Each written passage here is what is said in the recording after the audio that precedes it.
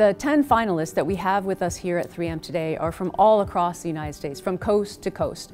These are 10 people among the hundreds who applied earlier in the year, and they were selected through a series of events and working with 3M mentors. I was inspired to study science from a very young age because I was always very observant and I was noticing the problems around me. So it sort of came as a natural reaction to the problems to try to find something to solve them. In science, there's so many different possibilities, there's so many fields, so there's no end to science. I just like the innovating and finding solutions to save lives and improve them. You get to observe all these brilliant young scientists interact with one another. There are a couple of challenges where we have to tell them about a certain technology and they have to come up with a very creative solution using those technologies to answer a couple of those problems. So you get to see teamwork right in front of you. You get to see creative problem solving. You just get to see a whole lot of that spirit and energy that is required for a scientist.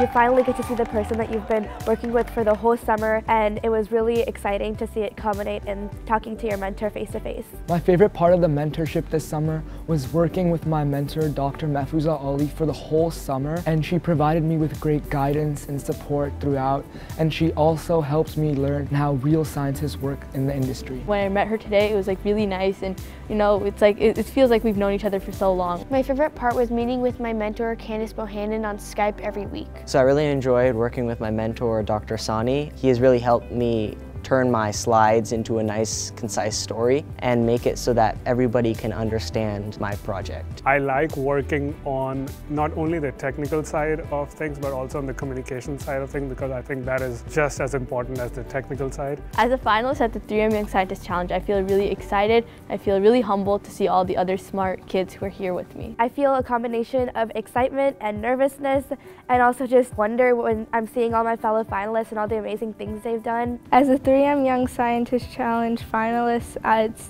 thrilling, very.